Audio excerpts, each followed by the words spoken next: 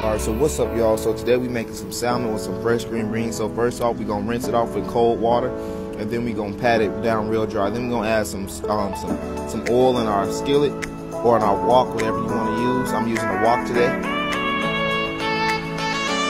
we're gonna get all our seasonings. You can purchase all these seasonings at Walmart. Then we're gonna season up our fish real good with the seasoning that you just seen. Drink some little, wine. No, I'm just playing. This is red grape juice, non-alcoholic. Then we're gonna also add some crushed red pepper and some paprika. Then we just gonna let it cook till it's brown. And then once you begin to see the white stuff on the side, that's how you know when it's ready to cook.